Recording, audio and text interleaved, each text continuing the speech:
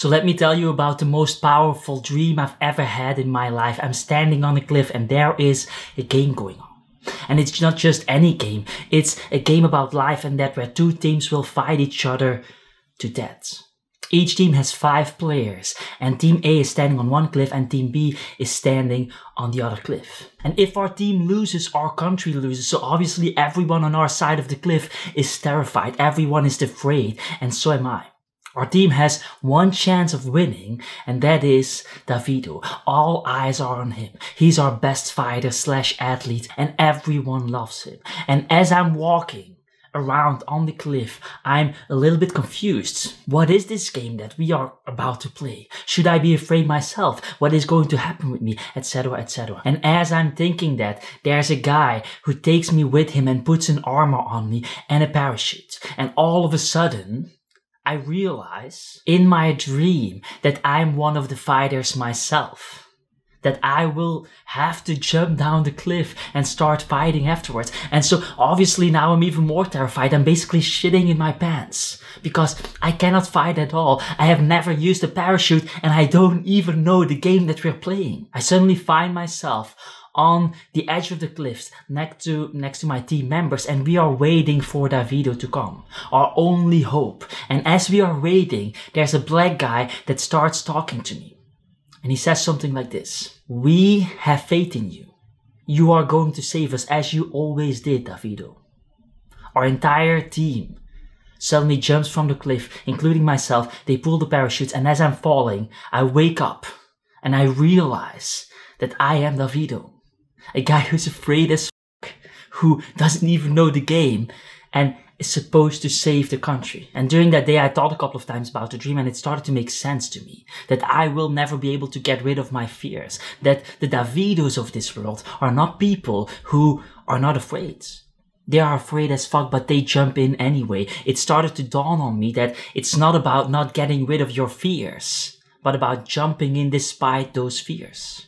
All the arts that I admire, the Da Vinci's and stuff, they were full of fear, but they found a way to jump in anyway. Which sounds simple, but it's probably one of the most important skills that you can develop as a human being, the skill of simply starting. A lot of us are afraid when it comes to starting something new. Finding a gallery, publishing our art, trying to sell our art, starting a YouTube channel. And the thing about starting is that you don't need to be great in order to start, but you have to start in order to be great.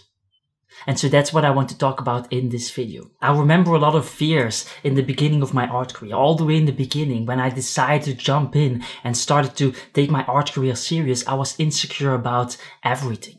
I didn't know how to price my art and what a correct price was, and so whatever price I came up with, I felt insecure about. I was afraid that it would be too much or not enough. The thing about pricing, however, is that you can just change them. If they're too high, lower them, and if they're too low, then increase them. But you have to start and price your art before you can lower or increase it. Another thing I was insecure about were my pictures of the artworks themselves. I didn't know anything about photography and thought that if I didn't represent my art correctly, that I wouldn't have a chance. And so I basically doubted about everything there.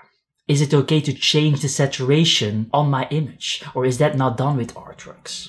Is it okay to put the contrast up, or is that somehow cheating? Perhaps people will think that I try to make my art look better than it actually is. And I definitely want to be honest, of course. And so looking back, that was all unnecessary. Increasing or decreasing your contract is of course not cheating in any way. Another thing was marketing.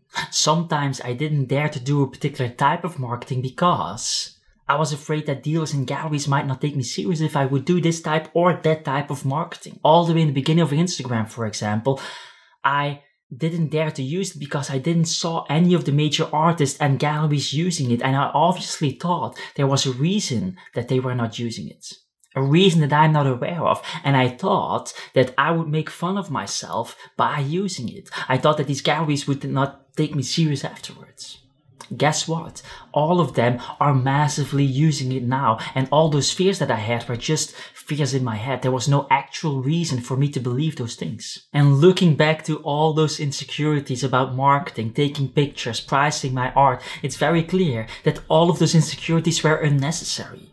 None of them helped me in any way, and almost all of the fears I had never actually happened in real life. And for the largest part were therefore just a waste of time. And this is exactly what the beginner's mind does. The beginner's mind creates reasons to not do things, and it does this through fear. But here's the thing, the only way to get rid of those insecurities, to get rid of those fears, is to just go out there and do. Stop making excuses and just do. There's no YouTube video or thought process that can help you with those insecurities. Doing is the only cure. And so ironically, we are oftentimes waiting until all of our insecurities are gone before we start doing things, when in reality, it's only through the doing things that our insecurities will go away. At this moment, there is an NFT hype going on, and I see artists falling for the same insecurity trap that they fell for a couple of years earlier. I see artists talking about how bad it is for the environment, how it is a scam and all those things, but those are all just fears and insecurities. The reality is that NFTs are indeed bad for the environment, but so is Amazon, so is Netflix. Watching 5 hours of Netflix is way more destructive for the environment than selling or minting and selling an NFT. Buying one small item from Amazon is more destructive for the environment than buying an NFT. The canvas and oil paint and heavy chemicals that you are using to make your paintings are way more destructive for the environment than buying, making and selling an NFT. But somehow people are not talking about this. Somehow people are not putting these NFT issues in perspective. And so what are these environmental issues around NFTs that artists are talking about? Well, they are excuses to not do. They are insecurities. A lot of times we think that we are not good enough to start something. We are not good enough at making art, to give art tutorials. We haven't made enough money through investments to talk about investing. Or we didn't graduate a famous art school and therefore we don't think we deserve these galleries, so we don't even ask. I'm not sure why we think that way. Perhaps because the artists that we've studied in art history books are all purebred geniuses, which gives us the false impression that being a genius is a minimum requirement. Back in the days, it wasn't good enough to just be the best painter of water lilies. No, you also needed to be a pseudo-professional gardener like Monet. It wasn't good enough to be an amazing painter. No, you also needed to be an amazing sculptor, inventor, military engineer, draftsman and architect like Leonardo da Vinci. It wasn't good enough to be one of the best writers. No, you also needed to be a massive scientist and found a new branch of science like Goethe did when he invented morphology. But the reality might just be that when something is written in history books, it looks way bigger than it actually is. In the beginning of this video, I said that you don't need to be great in order to start, but you need to start in order to be great. But the truth is that you don't even need to be great. Greatness is perhaps even a lie that history tries to tell us. If we look at people who are perceived as the greatest in their industry and we look closer, we oftentimes don't see that much greatness at all. In order to be a business and sales expert, you would think that you at least need to have developed one successful business, but in reality, that's not true. Or that in order to sell out one of the biggest boxing stadiums in the world, you need to at least be a boxer. Or to sell art, you need to at least be an artist. Or that you need to be born with lips in order to develop a successful lipstick brand. Or that you have to graduate high school in order to be a climate change expert. Or that you need to be able to draw in order to be an artist. Or that you need to be a teacher to teach, or that you need to know something about politics in order to become the president, or that you should at least have a psychology practice in order to be the most famous psychologist in the world, or you need to have at least had one solo art exhibition before you can hope to sell your work for $69 million. I guess what I want to say is that greatness is oftentimes nothing more than perceived greatness. You have to start in order to be great, but even that is kind of questionable. Perhaps you don't have to be great at all. We live in the 21st century, and in this century, being the best is simply overrated. Degrees don't mean anything anymore. And greatness is achieved through showing your face enough times on social media. Moving on. Another thing I want to talk about is the internal dialogue of becoming an artist or starting whatever creative project it is that you want to start. Because if I look at the videos on my channel, most of them explain things step by step and talk about how to do things. And I do think that that is extremely important and really missing in schools today. Schools don't talk about how to run an art business. But there's one thing missing from my videos.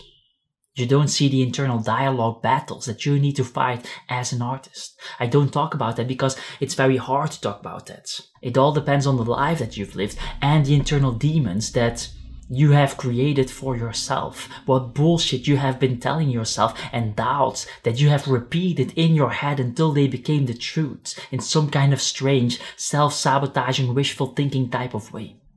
And so I don't think I can tell you how to overcome those inner demons because that depends on your personal situation. But what I can do is tell you that the only way to overcome them is through doing. If we take the previous examples of pricing my art, taking pictures, or marketing myself, all of these insecurities were BS things that I said to myself. This was all internal dialogue type of stuff, and the moment I started doing those things, doubts just melted away. I think this is the problem with the schooling system. In school, they expect you to study everything, and only after you know everything, they ask you to put it in practice. And so what they are effectively teaching people is to make sure you know everything before you do it.